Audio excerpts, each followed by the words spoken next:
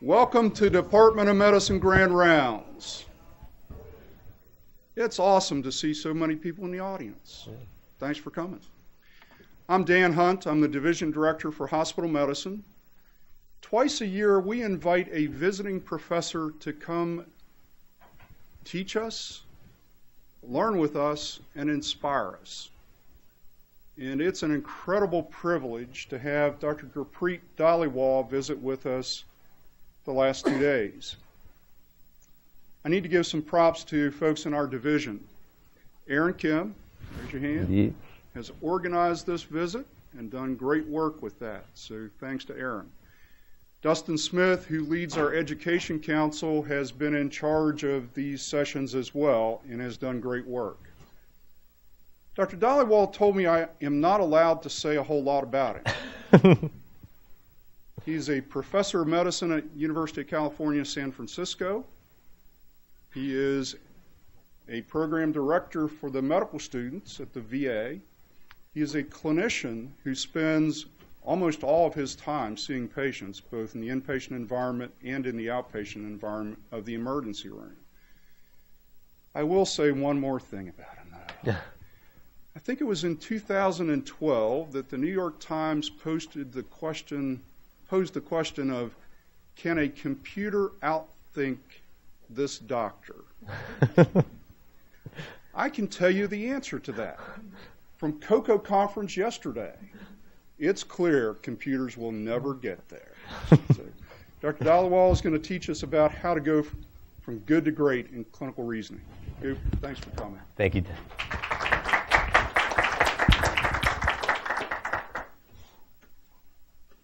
Thank you, Dan, Dr. Hunt, for that introduction. Thank you, Dr. Kim, also for all the arrangements we've had and a tremendous visit here. And I want to thank everyone for the hospitality. I've really had a tremendous visit, which is still ongoing now. But as Dr. Hunt alluded to, sort of at the heart of my identity is being a clinician and really being a clinician and a teacher. And when I started my medical career almost 20 years ago, I had this sort of singular, rather burning question, which remains today, which is looking at the clinicians that I really admired, like the diagnosticians and the bedside clinicians I admired, is that how did you get so good?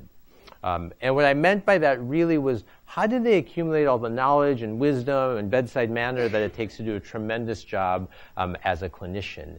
And people liked that question, but the response that I got was always the same. They always said, you just got to see a lot of patients and you just got to read a lot. And I thought that was very nice advice, but I said, it's unlikely that that's the answer because all doctors see a lot of patients and all doctors read a lot. There has to be something else that accounts for people going not just from good at medicine to being great at it. And I tried to learn where I could from other diagnosticians or other literature what it really takes to sort of reach our maximal potential. And through many examples and a lot of literature, I think there's a path that all of us can follow if we're trying to go on that journey. And there are many role models that we can talk about. I'm going to come back later to these two amazing diagnosticians on this slide here.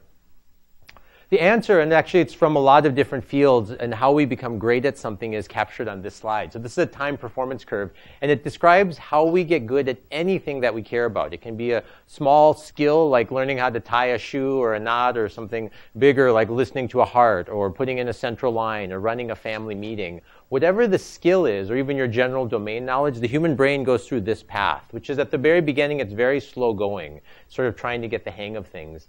Then eventually it starts to get the hang of it. It's like, all right, I understand this domain I'm working in, and I'm on the steep part of the learning curve. In medical education, this is typically the clerkship years, residency, and then oftentimes the first 4 to 5 years when people are in practice.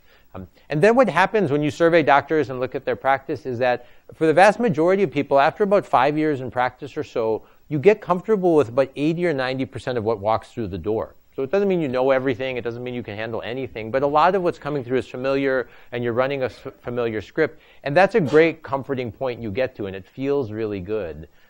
The problem is that comforting point comes with a price. And the price is that as the amount of challenges per day starts to decrease as you get comfortable with your job, then the amount of learning per day starts to decrease.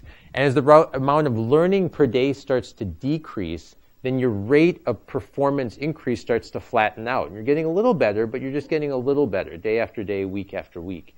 And if we follow in that pattern sort of day after day, week after week, month after month, we are on our way to becoming what the literature calls an experienced professional. And make no mistake about it, an experienced professional is terrific. You do great service to your patients. You do great service to the next generation you're training, the teams that you're working with. You really do a service to everyone.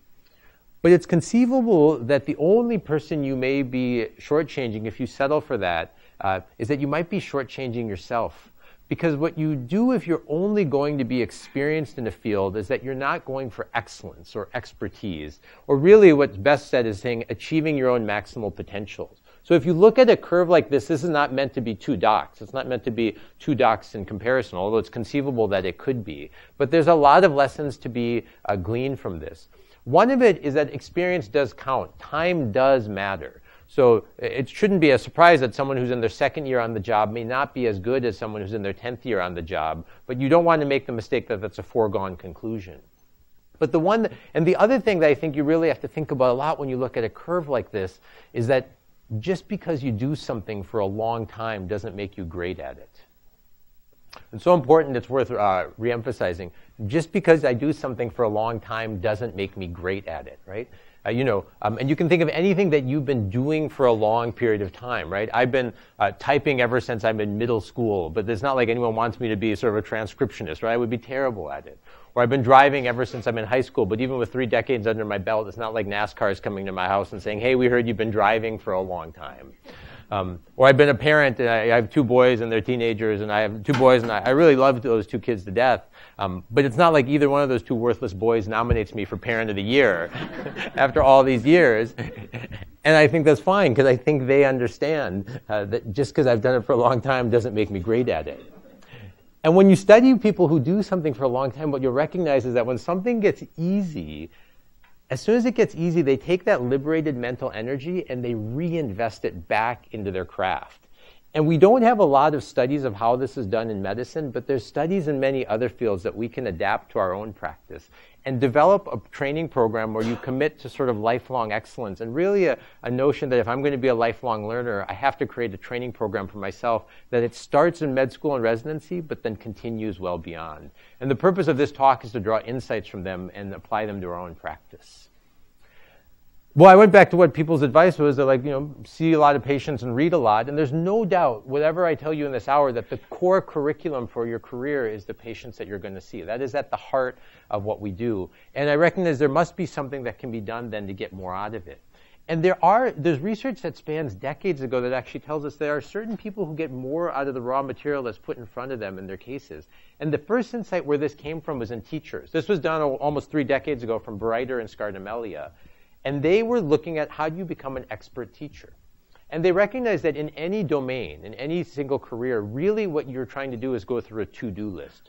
So for a physician, there's a to-do list. If I want to be a generalist physician, things on my to-do list are sort of, monocular blindness and monoarthritis and jaundice and anemia. Those are all to-dos that I have to learn about. And teaching is no different. And they studied the teachers who were on their career trajectories, and they said they're working through their to-do list as well. Like, how do I create a lesson plan? How do I discipline a child? How do I interact with parents, for instance? And what they observed is all teachers care about getting better at that, and they get better and better, and then they get to a point where they're like, I got it. And they check that off their to-do list. And just like everyone else, it feels really good to check something off your to-do list. But that's when they noticed the difference. They said the majority of teachers are humans, and they check things off their to-do list, and they say, I got the hang of this, and they sort of constrain the work that they have to do. But they said there's a subset of teachers who check something off their to-do list. They have this momentary sort of glow that we all get with saying, I got this. And then they put something right back on the top of their to-do list. So they might say something like, okay, I know how to discipline a child. Now I need to get better at disciplining a child who has special needs. I've gotten the hang of how I talk with parents. Now I have to work on my skills of talking with parents who have English as a second language. I know how to make a lesson plan. Is my lesson plan good enough that a substitute teacher could walk into this classroom and pick up where I left off yesterday? And make no mistake about it, teachers are like doctors or all other human beings. If they have to learn it, they will. But there's a subset of people who are motivated to prepare their mind in advance of that problem coming. And you can start to adapt that and think about how you might see that in our day-to-day life. You might take a very common thing that we might see in general medicine, like someone comes in with a red swollen leg. And I might exhibit the behavior of an experienced physician. I might say, you know, it's a red leg. I'm worried about cellulitis. I'm going to rule out DVT.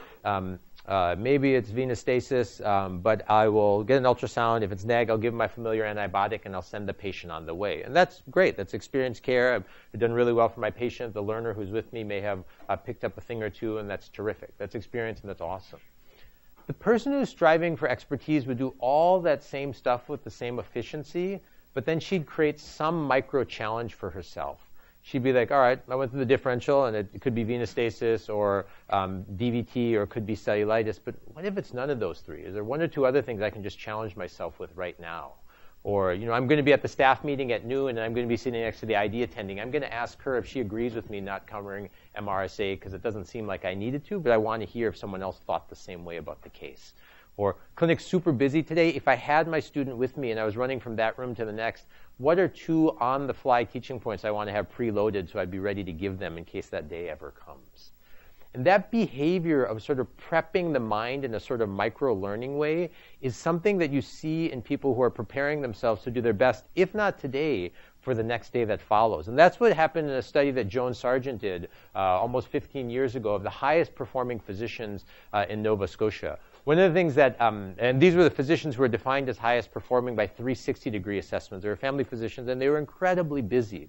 And I want to point out that thing because oftentimes when people see high-performing behaviors, what they say is, well, if they had my practice or if they knew how busy I was, you'd recognize how hard it is. But oftentimes what these studies show is it's the busiest people who find a way to work it into the routine. And she found in these very high-performing physicians that they absolutely cared about the patient in front of them. They put all their energy in there. But they sort of had a 2-track mind, that they were focusing on the patient, but they were always focusing on the next version of this patient and how they might get better. And you can imagine that what their skill really was seeing the non-routine and the routine cases that they see. So for instance, this is a patient that we had who had a GI bleed, and they came in with an upper GI bleed, and they looked like they had end-stage liver disease. And in many ways, that's a familiar script to run for a lot of clinicians. So you can treat that as a normal day at the office. But then a subset of people will say, you know, there are some things in that case that I don't really know as well as I thought I did. Like, I don't really have a good handle on why the platelets would be over 1 million. So I think it's that disease, essential thrombocytosis. But then they would read and learn that infinitely more common is that it's actually a reactive thrombocytosis. Or there might be a curiosity of why the PTT is elevated even though the person's not on an anticoagulant and how that may come into it. Or they may find vocabulary like, I keep getting myelo. What is the difference in, you know, myelofibrosis and myelodysplasia and myelopathy? What is with that prefix? And they try to learn something on that. And they have this habit of finding learning even if the challenge wasn't presented to them in the moment. And everyone has their style of doing this. You know, one of the things that I have found that I find really easy to do is not to have a fantasy that later I'm going to pull an article on something to read. I have the moment, I try to identify where is the margin of my knowledge, and if I could just upload 1 or 2 facts that either help me with this case or honestly will help me with a harder version of this in the future, I may be able to do a better job with a patient like this, and certainly will be able to do that with the patient who's next to me.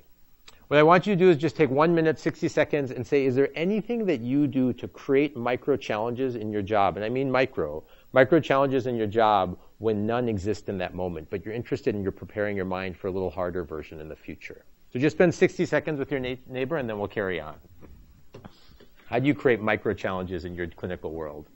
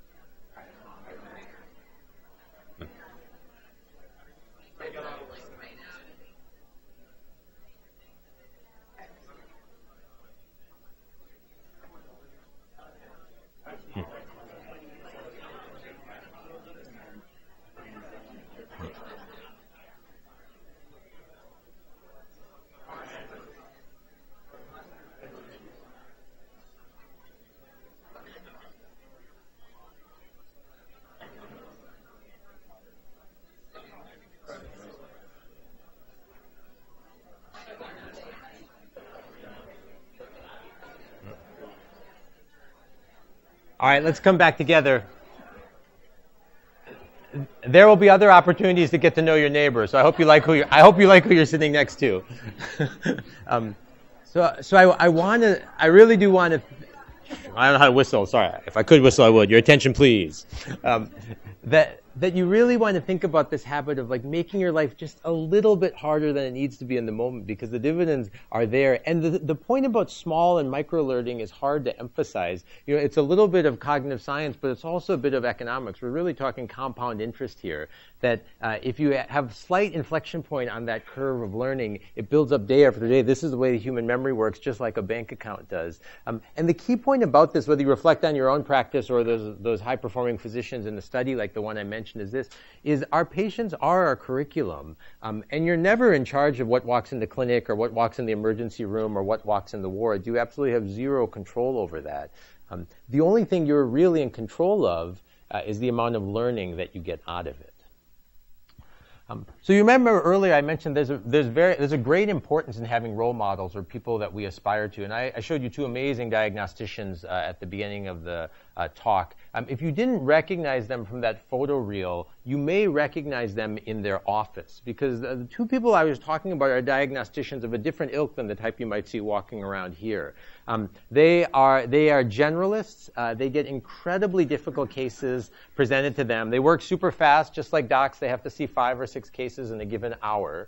And then there's these things about these two diagnosticians that you just got to love. Like, they work in a team. They do second opinions on each other. And probably the most important thing is that they love their job because they laugh a lot. And if you don't recognize who they are in this office, I'll tell you that these are two brothers, Tom and Ray, or Click and Clack, the Tappert brothers, who for over 40 years on National Public Radio answered any and every type of car dilemma, diagnostic almost always, that you can ever imagine. Can I see just by a show of hands how many people have heard the show Car Talk? If you have not, it is a model of clinical reasoning, and you can download their podcast on any given week. They're now archived, and learn really how diagnosticians really hone their craft. And they have everything. Their job is very much like a doc. You know, what a mechanic does is exactly what a doc does. Someone brings this super complicated machine into the shop. Like, they don't understand how it works. They describe it in layperson's terms. Probably all of us are thinking of ourselves. And then you really just have two questions, which is like, how much does this cost, and is everything going to turn out okay? And it's very much like the same thing that a patient comes to us with when they bring their problems. And the things that they do are just like it. You know, people come in with routine problems. Like, people may say, you know, the brakes are making a squeaking sound, and they say, don't you worry about that. You just have to fix the calipers or the brake pads. Sometimes they don't know how to describe the problem, so they give sounds. So they might say, like, you know, the car makes a thunk and a meow sound, and I'm on a country road. And you'll see them sort of like trying to think it through, and they'd say, on that old model, I'd adjust your carburetor, and I'd look for your cat, and they'll look for that. And then their job, if you listen to it, is exactly like ours. They get all of these sort of existential questions around cars, which we also get too. We're like, it's not quite in our scope as docs, but we'll do our best. Like, many years ago, one of my favorite challenges they got was someone was asking about the carpool lane, and she said, is it okay if I drive in the carpool lane if I'm alone, but I'm pregnant? And you saw as they went through the machination, just like all things, they didn't quite have the right answer, but you said they did their very best. And the key thing is that when you really listen to them when they go into a discourse, of course we want to know their smarts in a challenge like that, but if you listen very closely, you'll recognize one thing, which is they care more about the person than they do about the car. And when we talk about this journey to diagnostic excellence and clinical reasoning excellence, we have to make sure that we keep track of that. Now, there's another very apt metaphor in our journey for achieving clinical reasoning excellence, and it relates to driving. So just like our job is like a mechanic, a lot of our learning is related to cars as well. Does anyone know what percentage of Americans think they're an above-average driver? Like, if you ask people and say, where do they rate themselves, what percentage of people think they're above average?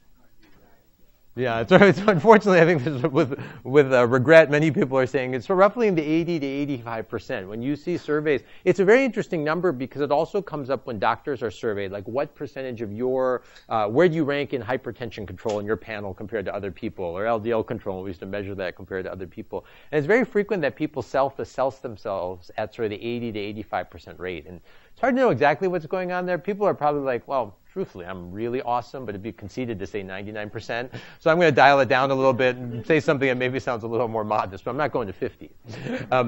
But the truth is, of course, everyone can't be above average. So you might say, well, why is it that sort of our self-assessment of activities like that rate out at the 80 to 85%? It's this Lake Wobegon, an impossible effect. And it relates to the task of driving. You see, every day you drive to and from work or to and from home or to and from school, and you have no events, right? No ticket, no accident, no near miss. What the brain naturally does is it creates a story in your mind. You're like, I'm a pretty good driver, right? I mean, you do that day after day, week after week, month after month, and you're like, I am an excellent driver, even though we're probably just an experienced driver. But that starts to change when people put this in their car. So when you put something like this in people's car, this is called a drive cam, and there's many of other models like that, what people start to see is things like, the yellow light I thought I was running, turns out that was red. When I swerved into a lane and it seemed like there was no big deal, that worked out really well. The snapshot they took of the picture behind me and the gesture of his hand, this is the family version here, tells me maybe I cut it a little close. And if I was talking on my cell phone like I always do when I'm driving, it's no big deal. I'm quite good at it. Even when I took that turn, nothing at all. And it's true, it was nothing at all to me, but it was to the little girl who was just a meter away on her bike, and I almost missed it. And when people see that kind of feedback, what happens is they take their normal estimation of 80 to 85% and they lower it more to the 50 to 60% range. But there's another thing that happens too, which is people get motivated to become better at driving, something that they've been doing for years and years on end. If you look at models for how doctors work, we have a tremendous thing of what's called decision density, the number of decisions that we make per time. But the amount of feedback we get on that is remarkably small. So as Dr. Hunt mentioned, I work in ER and urgent care, so in a given day I might see 15 patients, 20 patients. And as I go through that, I might see someone who's very routine, like a young man who has a fever and some cervical lymphadenopathy. And I might say to him, listen, don't you worry about a thing. This thing's just a viral URI. You're going to be just fine. And if it winds up being a viral URI, and I learned that because, I see his PMD, or I check the EMR, or the VA is a closed system, and I run into the same people all the time, I'll be like, all right, note to self, the next time the brain sees that same problem, proceed in that way. But if I tell him, don't you worry about a thing, you just have a viral URI, you're going to be great. And then I learned by those same methods, either seeing him on my inpatient duties, talking to his PMD, or maybe checking in the EMR, that actually that was his index presentation of his non-Hodgkin's lymphoma and I missed it. I have the chance, if I want, to go back and say, was there something in that process that I missed? Could I have improved my decision making? Like, now that I think about it, those are rather big lymph nodes. Or why didn't I examine any other lymph node beds? Or he said he lost weight, and I congratulated on him, but really, no one can lose weight. I should have thought that's a red flag. There's something going on here, and I should have at least dug deeper before I stuck out my hand in congratulations. But for the huge number of patients that I don't learn what happens, and my number is huge, but so is yours, because we do all these things like rotate on and off service, people leave our healthcare system, things go from the inpatient to outpatient, the number is innumerable. For the huge number of patients where we don't know what happens to them, what do you think the human mind does? It has to do something with those outcomes. So what do you think it does? Where does it categorize it? Yeah, so some people think it's like a poof, it goes away. That would be ideal, but the problem is that's not the way the brain works. The way the brain works is it operates under a no news is good news phenomenon. So I may think I did an amazing job with that person in urgent care a couple weeks ago, even though he's across the way at the hospital getting his first round of chemotherapy. And if I proceed in that way, what happens is that the patients, they're definitely getting a more confident doctor. As my years accumulate, they're getting a more and more confident doctor. But without tracking their outcomes, I can't guarantee that I'm giving them a more competent doctor. And that's really what they deserve.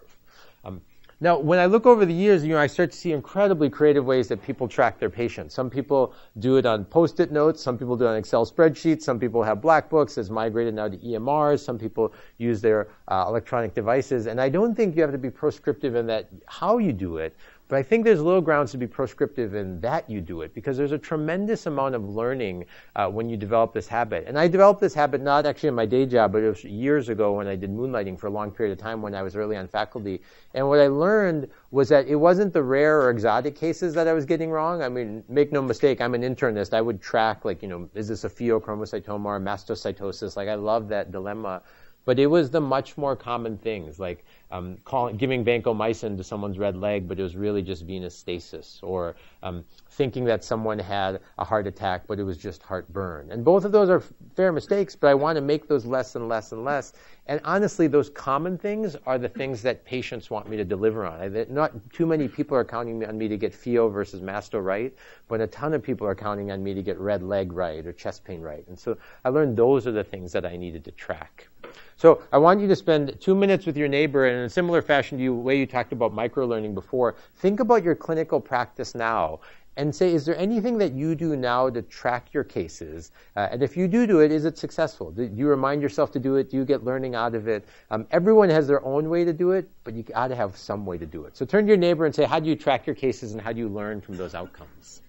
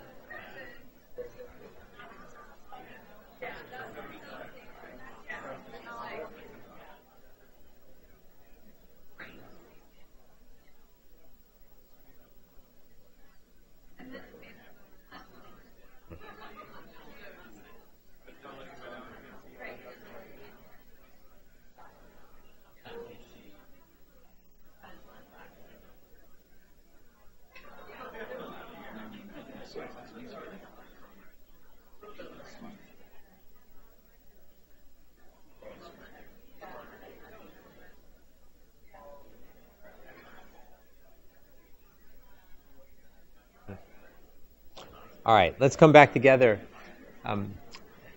Again, and there's no one way to do this. In fact, I'm struck by the creativity. Some people do it electronic, some do it paper, some make it a solo venture, some do it with their group, some do it with one partner, some do it with the whole group of people in the group. But there's many, many ways, and there's so many virtues to it. One of the things is if you do it, you wind up talking to other people about cases, and oftentimes we're trying to figure out, like, what's one of the ways to get the joy in medicine back. And one of the great ones is actually talking to our colleagues about the cases we have. And when you do feedback, make no mistake, it's not mostly mistakes, it's actually mostly successes. What you learn is a lot of the times you're like, this is what I thought would happen, and this is what did happen, or I thought this was the best course for the patient, and happily that's what happened, so I want to proceed in that way. But there's no shortage of lessons that come through this method. And you don't just need to take my word for it.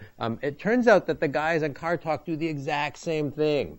So if people who raise their hands are fans of the show, you will know that periodically they have this section called Stump the Chumps. And in Stump the Chumps, what they do is they go back and they check their work. They literally call people up and they say, how was our advice? Like, how did things turn out? They even put their scorecard on the web for everyone to see. And it covers the whole gamut, right? Whether it's simple stuff like, did you get a little more pep in your engine after you swapped out those spark plugs? If it's simple stuff like that. Or if it's the complex stuff.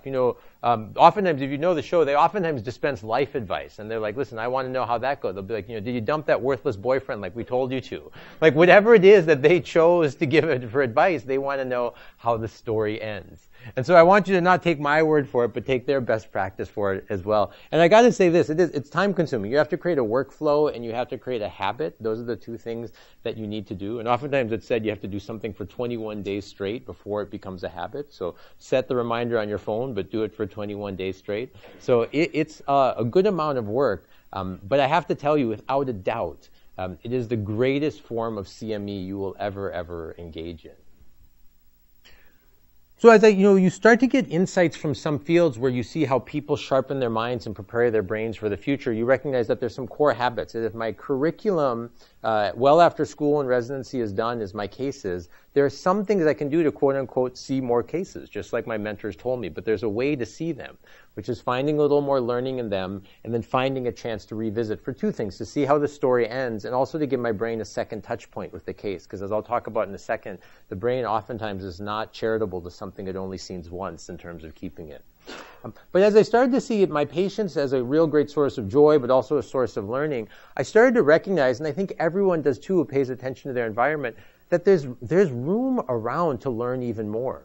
And one of the things I recognize is that almost always we're on some sort of team where other colleagues are taking care of the patients. It can be on my inpatient team where there's 2 interns who have a split service and an AI who has a third. It can be in my ER where I work, where we're all running around taking care of patients, but we're hearing about other people's cases. It can be in the clinic precepting room where people are discussing cases back and forth.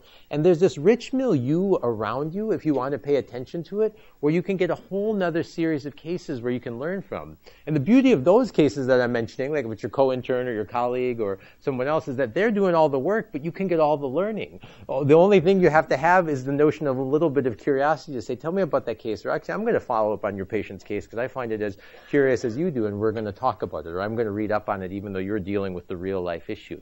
But it's there for the learning. You just have to decide if you want to take it. And there's another layer that's pure gold, which is if you're in an environment where other clinicians and great cases are happening, but they're not proximate. They're not the people who are within voice range or team range, but you're in a place like an academic center or a hospital or a practice.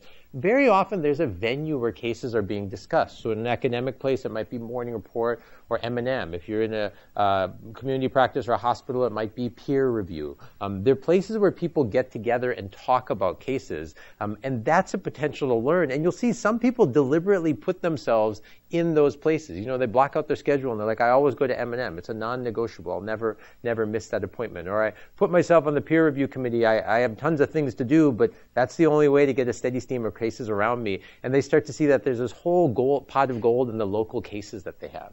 And you start to see that you can start to form a curriculum of cases that doesn't just start with the ones I see, but also these layers of ones that are around me. And you can put this practice as a teacher. Like I believe very strongly in team cases. So people who are on my teams know that, for instance, I have 2 interns and a sub-I, so the 3 of them split up the service. But the rule is everyone has to know everyone else's cases. There's no option to say I only know my own patients. You don't have to take care of all of them, but you need to know all the cases because that learning is there for everyone. We triple the learning while one person does the work.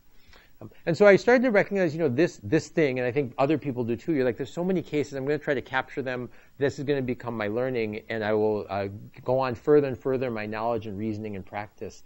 But the one thing that you start to run into almost immediately is this unfortunate fact. So there, in the 1800s, Ebbinghaus was a German psychologist, and he studied the human mind, but not how it remembers. He studied the ruthless reality of how it forgets. And what he said is something that we live every day. Every student in here is nodding their head, and every one of us, you'll do this for the rest of your life, which is that when you hear something, there's an immediate sense that I understand this, and I'll be able to keep this forever. But the reality is a lot more difficult than that, and it proves that the Ebbinghaus forgetting curve is a universal phenomenon, which is that something that seems incredibly salient and memorable to the brain will soon be edited out if there's no repetition. The brain is a ruthless editor, and when it forgets things, it's usually a gift. Like, I'm so glad that my brain didn't keep track of where I parked at Home Depot last week, but I'm kind of bummed that my brain didn't keep track of that pearl I learned from an oncologist last week, right? That it forgets both of them because it needs to see something again and again. And if you study the forgetting curve, you'll learn that actually it's a natural part of the brain, but there's only one remedy to it, and it's increasing the amount of exposure that it gets to that same topic. So one part of your training routine is increasing the number of cases you put yourself in front of, but the second part of a training routine is finding ways to keep it in long-term memory and practice with it. And that is where insight comes from another field, which is actually most salient from the world of chess. So chess has sometimes been called the Drosophila of clinical reasoning research. So people may remember the poor fruit flies, Drosophila, I think melanogaster or something along those lines, and millions of those were sacrificed so that we could understand how genetics work, and that created our field. It turns out when you look at the field of cognitive expertise, the people who have been studied the most have been chess grandmasters. And they have looked at them to say, what are the study habits and training habits that really make them the sharpest in their field, the greatest of the great? And some things that they find are maybe you could figure out, like for instance, they found that many chess grandmasters spend inordinate amount of times in solitary study. And you may say, okay, it's not exactly a spoiler alert, like the local chess grandmaster may not be at the bar and he's more likely to be at the library. Like you may say that's not like the insight of the century. But the key thing is that not that they're at the library, but it's what they're reading. So you may say, well, what do they read? And it turns out that they spend all of their time studying published chess games. So it's very important, right? They're not reading chess review articles. They're not reading randomized controlled trials in chess. They're not going for evidence-based chess. They actually spend a massive amount of time studying cases.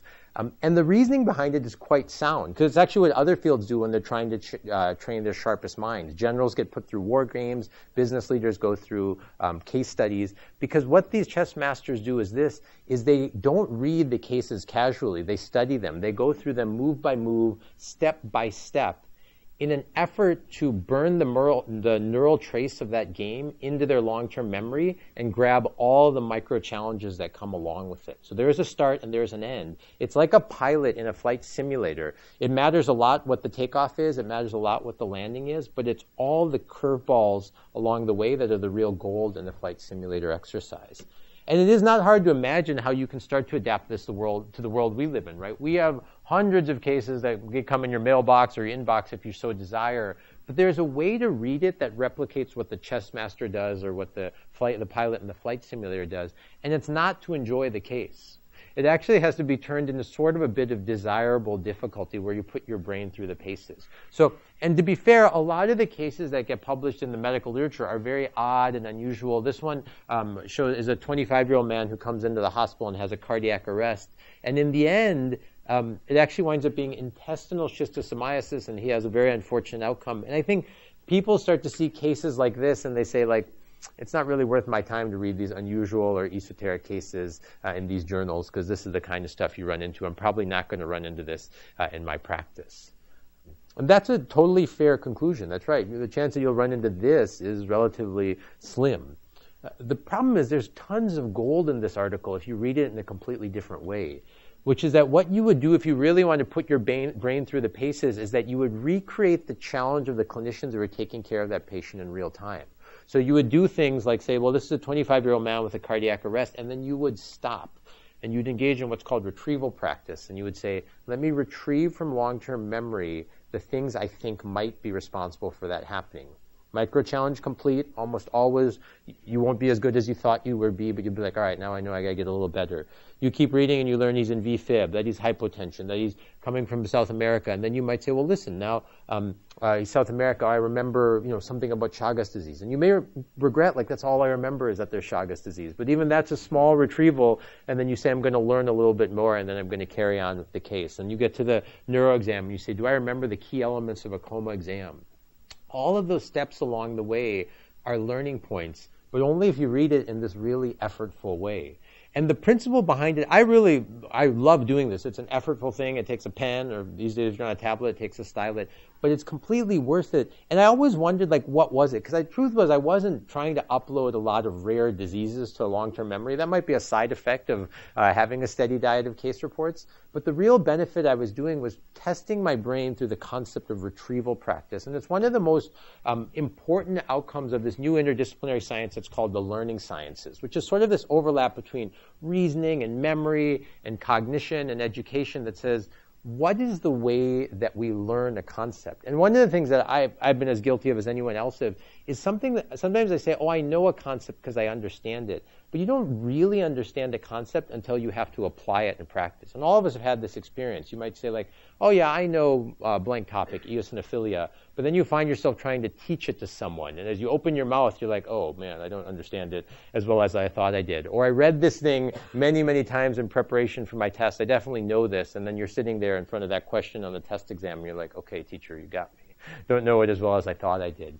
And what the concept of retrieval practice is that we've spent so much time trying to figure out how much we upload into memory, thinking that, the more times we can get stuff into the brain, maybe that's how it consolidates it. But the insights from a lot of studies, and these have been done in medical education, is that some of the best learning comes not from when we make the brain put stuff into it, but the number of times we make it pull out of long-term memory, apply it, and then reconsolidate it. And everyone knows this on some level. Every student learns at some point, like, I can't keep studying this. I have to go to multiple choice questions. Or I've written enough note cards to really see if I know this thing. I need to start making flashcards and test myself. But that key concept starts to permeate like what something is in terms of a good learning activity. It may be that information comes in, but what you really want to do is test how well you are in pulling out that information.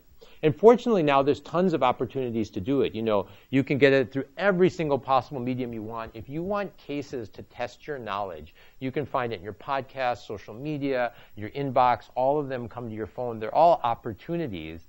And I thought to myself, I was like, well, what is exactly as it does? Is every time you expose yourself to a case to one of these things, what is it doing to that flattening curve? And it turns out, the forgetting curve, and it turns out that that's been studied because what it does is it takes a case like this. This is the clinical problem solving. It now comes as an interactive case in the New England Journal of Medicine, and many other ones do it as well. And instead of giving you the whole case, they put you through the paces. They recreate the challenge of the clinician. The patient comes in with this finding, you get a little bit of data, and then it asks you, it says, what do you think explains this? And as you can see, like all people, I get some of it right, I get some of it wrong, and it immediately delivers the micro-learning right then and there. I get a course correction, and then I move on to the next part of the case. That's a little more streamlined than that pen and paper exercise that I talked about with the weekly long case report, and it's a little more brain-friendly. Now, to be fair, that also takes a bit of time, so you can look around and say, listen, I don't like that. I really love my Instagram. If you love your Instagram, I'd like to point you to Figure 1. So Figure 1 is kind of like an Instagram for docs, where people just post images, very short quizzes, and you have the chance to quiz yourself on the things that are being shown to say, is there any way I can recognize them or take the small clinical snippet and just do it for practice? It's not perfect. It doesn't have the beauty of a peer-reviewed paper, but it's an amazing form of practice. And it takes 2 to 3 minutes to go through a couple cases and just quiz myself. Remember that curve I showed you before? It's just a compound interest thing, a little bit better every day. If you're like, listen, I love my newspaper on the weekends, well, I do too. And if you read Lisa Sanders' a really amazing column on diagnosis in the New York Times Magazine, she presents a series of cases which you can enjoy, but I encourage you to struggle with a little bit too, because you'll see how a patient who looked like flu over multiple visits can come in and eventually be found to be Rocky Mountain spotted fever, or how a patient who comes in and eats meat and winds up having lip swelling is diagnosed by the nurse as having alpha-gal allergy. All the while you're enjoying the case itself, but you got to put yourself through the paces. And if all of that takes too long, the web is now filled with multiple choice questions. If you want a quick quiz, you can take them too. But the key point for retrieval practice is that you can't look at the answers first. So to pull something from long-term memory means the brain has to generate the options first, and then you can see what the answers are, because no patients walk into clinic saying, hey, I have 5 options I'd like you to choose from. Now, it's possible they might have printed something off on the internet and say, I have 5 options I want you to choose from, but most people are asking us to generate that. And if that's the case, then you have to replicate that in your own training program. And then to supplement that, like I said, the cases can come in every way, shape, and size. It need not be your phone. It can come through your eyes. It can come through your pen. And it can also come through the ears. Now there's an amazing suite of podcasts that you listen to. These are 4 of my favorites. I love many, many more. But in terms of my steady diet of cases that are fed to me, I listen to the CPS Solvers. That is a series of cases that are presented, and when they're done teaching you about eosinophilia or splenomegaly or elevated neck veins, they share a schema for how it's done. Core IM is a mix of interviews with experts and cases. The Curbsiders is more experts, but a little bit of cases along the way. And then IM Reasoning is 2 New Zealand internists who mimic the car talk dynamic, but they do it around clinical cases and clinical reasoning. And all of them are an enjoyable way to learn medicine while you're listening, and almost invariably while they're laughing, and you can't help but doing it yourself. And the key point about all of those exposures, as you try to think of ways to give yourself more and more micro exposures to cases, is it actually combats the Ebbinghaus forgetting curve. So one of the things about the curve is that as you give yourself more and more exposures, it's not that you forget, or you can forget forgetting. You will always forget a little bit, but the curve flattens out over time. And eventually, your brain sees something enough times where it's like, all right, I got it. I got the hang of it. And that is the goal of your training program. Now, to make sure I have a daily routine, and I like to have a daily routine when I'm working through this, I have something that I do, and I'd encourage you from this whole menu of options to say, just what's my one thing that's part of my routine? What's my non-negotiable that I do? The thing that I like is the Human Diagnosis Project. I have no role in it, but I'm a fan of it because every day it presents me a challenge on my phone. It gives me a small case to go through. I try to get the answer right, and I get some right, some wrong. This morning, if anyone did it, the case was very challenging. It was, on one level, it was easy. It was someone who had their thyroid gland taken out last week and they came in with spasms. I was like, I got that. I recognize that pattern. That's probably going to be hypocalcemia. So I was like, good. I felt really good about myself. They threw in a micro challenge where they said, okay, what do you do when you have hypocalcemia but the PTH level is high? Name 5 things that explain that scenario. And I actually came up short. I only came up with 2 or 3. So I was like, all right, I have work to do to getting that better. And then there was an EKG where the patient had bradycardia, and I sort of breezed through it because I was like, I got that. I see that that's bradycardia. And it was a total whiff. Because what I didn't recognize was that the person had a junctional bradycardia because of their hypocalcemia. And so I had note to self. I saw calcium and my eye originally went to the QT interval, and I spent all my energy studying that, and I totally missed that someone had an escape rhythm. So good on me. I made the mistake today on my phone, not with a real patient. And I think that's the way you have to think about this. If you set up these micro challenges, if anyone else did the case this morning, you probably have the same thing. This is what I feel like, right? Like some days I get the case right. Some days you get the case wrong, and sometimes it's sort of a mixed picture like it is today. But no matter what, whether I get it right or I get it wrong, every day I'm just getting a little bit better. And that is the whole principle behind this. So as I start to think about how we bring this all together and what you can learn from all of these other fields, I've asked a question that medicine hasn't quite asked, but all of us are curious about. And I'm going to have you turn to your neighbor with this final reflection before I sum up the curriculum, is that everyone's going to be good here, but if you want to be great, there's practices that we can learn from other industries or other professions. And I just want to summarize them in a simple way, that in terms of on-the-job learning, all of us learn on the job. If our patient demands us to look up a dose, figure out a disease name, figure out how to work up something, we'll do that. That's sort of a moral requirement of being a physician. But do you have a habit of creating small challenges so that you learn on the margin even when you don't have to?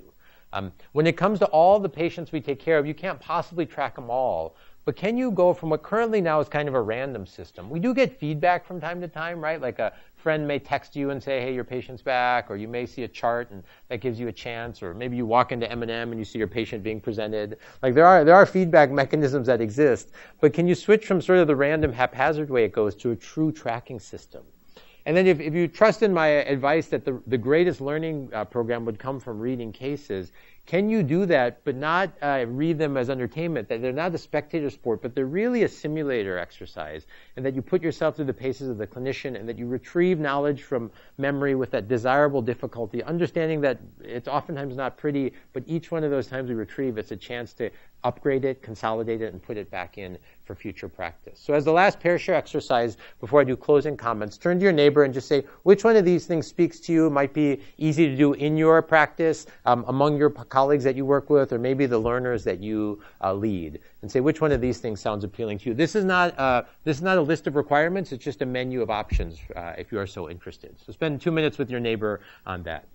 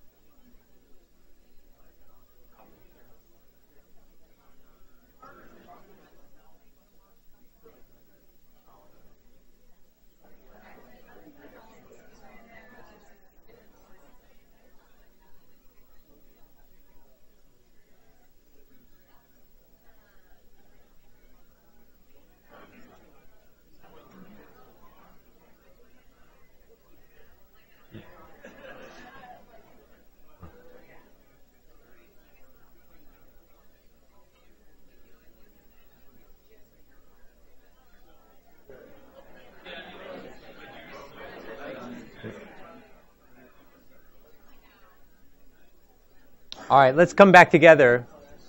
Like I said, this really serves just as a menu of options that we can adapt from other professions where we've asked this. But I want to take it back to the single person. If this is a solo venture and you're doing it yourself, that I want to emphasize this is almost like a personal curriculum, and you can pick and choose which parts of it you like. Like I said, I think my teachers in the past, they said, see more and read more, and that was correct. But how you see the cases is really important, and what you see, what you can do from them. So at the core, for any one of us who wants to go on this journey, it is still our cases and the patients we see, and we're directly responsible. Nothing will leave more of an imprint. But remember, we work in teams, and we have a lot of colleagues around us. And think about the chance to do this. You know, when your colleagues are working on things, there's two options. You can be heads down, and I'm going to take care of my own work, or you can be heads up and be like, I'm going to listen for what's happening around me and get some of that learning out of it. And then in every system we work at, there's a lot of great cases in the ecosystem. Sometimes it takes effort, like reading a memo, the minutes from a meeting about cases, or making yourself go to a conference. But if you want to learn, the local cases is another source of learning. I was at Emory Midtown yesterday, and we did the open mic session, and it was tremendous. You know, Noble was one of the hospitalists, and he presented a case of autoimmune hepatitis, and he did the work, but 10 people in the room, including me as a visitor, learned. It was just a massive multiplier effect because we all chose to spend that time there together. And then the last part, which is, I think, a key part of our training regimen and now has become more accessible, is that the number of cases that are accessible to us to learn from is infinite, right? And they need not be super long. You can do retrieval practice and challenging and uploading of new information in the brain with the quickest of apps and the easiest of emails or tweets, but that they have to make that part of your habit. But when you do this, this is a big curriculum that you can choose and pick part of. And if you look at this, I hope you look at this and say something which many people do, which is like, this is a ton of work. And that's absolutely right. Like, it is a lot of work. So what exactly are we doing this for? And you do have to have motivation. If you study the expertise literature, and it's been studied in many fields, there's never been a field, never, where people don't achieve their maximal potential with extra amount of work. So I'm not trying to stand here and say, like, this doesn't take extra work. My only point is, given what we do, is to convince you that it's worth it. And when you think back, so what are we doing this for? You have to have some intrinsic motivation to do it, because it's really our cases. It's the patients we see where we're going to do better, or we want to do better. And so we think about seeing them, we say, think about the case I have today, but trying to improve in this way is also about thinking about the patient I'm going to see tomorrow and really caring about them. Like, you have to care deeply about someone to put yourself through extra work, because our job is already hard enough. And, you know, you may have an affinity for your place or your patient population or your panel on a personal level, and everyone has that. You know, I work at the VA hospital, and I love that place to death. You know, if you walk in the front door, there's a sign, and it says, "The price of freedom is visible here." And when you see that sign, it reminds you who's in those hospital beds and who you're trying to serve and why. And that gives you a motivation to do a little bit better. Or maybe it's the learners who are going to come to the VA hospital and try to learn with us. Or maybe it's the team that I have at the VA who are trying to give our very best. You have to think about not just today's encounter, but what about tomorrow's? And I was reminded of that years ago when I was working on these ideas, and I presented at a conference, and I was, you know, fundamentally someone stood up and said, yeah, that's all great, but that's just a ton of work, and I'm super busy. And I was like, I hear you. I'm not trying to conceal the work. And people had reasonable oppositions, like, listen, no one pays you for this, no one gives you a gold star for this. And they were going on and on about it, and they were all fair critiques about the modern world. But then one of the younger doctors, she raised her hand in the back of the room, and she stood up. And when I was asking, why would anyone do this? And she said, well, listen, she's like, if there's any chance I could be a better doctor tomorrow than the one I am today, then I owe it to all of my patients to do it. And the room went silent, and she took a seat, and so did I, because I simply couldn't have said it any better myself. Thank you so much for your time and your hospitality today. Appreciate your attention. Thank you.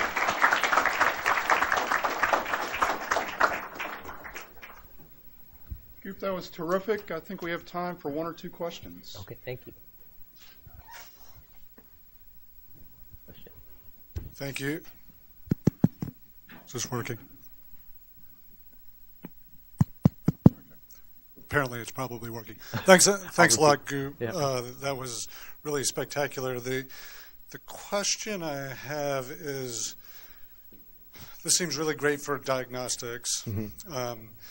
And when I think about therapeutics, I sometimes think about, well, how do I mitigate this risk that out of all the things that I see, when I'm looking for a difference of 1%, 2%, 3%, and then I see these outcomes of like, oh, well, every time I give my patient the beta blocker, they die because 2/3 of my patients are dying, and I don't see the difference that, oh, well, 35% are dying with the beta blocker, only 30% are dying without the beta blocker, but I can't perceive that in my mind when I'm, and so is there a way to mitigate that risk, or how do you think about that? Yeah, I think I catch it. There's two things in there. One is sort of refining your diagnostics.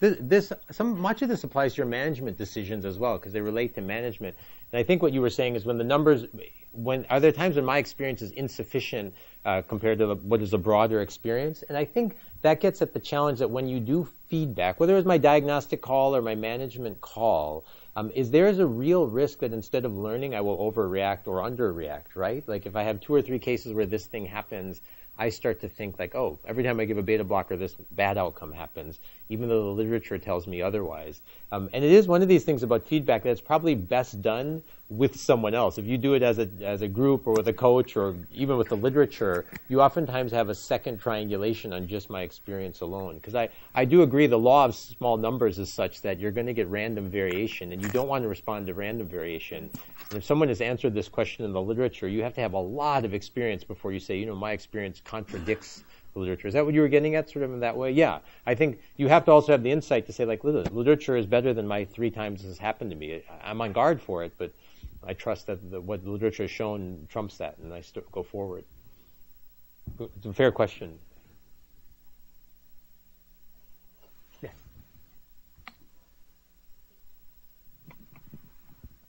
Thank you. That was wonderful. And we are here because we love what we do. We are hospitalists, and I want to ask you something about our hospitalist specific question. We are pressed to discharge patients early. We are doing extraordinary work within 24 hours, and we don't have sometimes luxury to evaluate further. And many times my patient list goes on and on, which you said, I save my patients, I'm calling them at home, but we are very restricted with time-wise. And you have luxury to have clinic, follow-up, emergency room. We do not. What kind of advice you give us as a hospital providers in that instance when we could not really completely evaluate patient? Yeah, I agree. The throughput of the hospital is such that oftentimes we do like the bare minimum that needs to be done, and then things are left for the outpatient setting, or many, many tests are pending, et cetera. And that's a healthcare system problem, which I don't have an answer to. From the learning and tracking problem, I agree. There's some things that are structurally a luxury. Like if you work in a VA or a Kaiser where the EMR captures everything, that's one barrier that's dropped. So if you don't have that, I must say that sometimes there is no way to get follow-up, and it's heroic to start calling around and getting faxes, et cetera. In terms of tracking, I would create a 2-tier system in terms of who you track. Because although I hold learning in a very exalted stratosphere, there's one thing which is higher, which is when we have to track patients for their almost safety and the right thing to do. So there's patients who I'm tracking where responsibility has really gone to another provider, and I'm just watching to learn. Like they're in great hands with ID, but I really do want to learn if the serology came back for that infection, or the chest clinic is definitely watching that nodule, but I want to learn if it was infectious or malignant.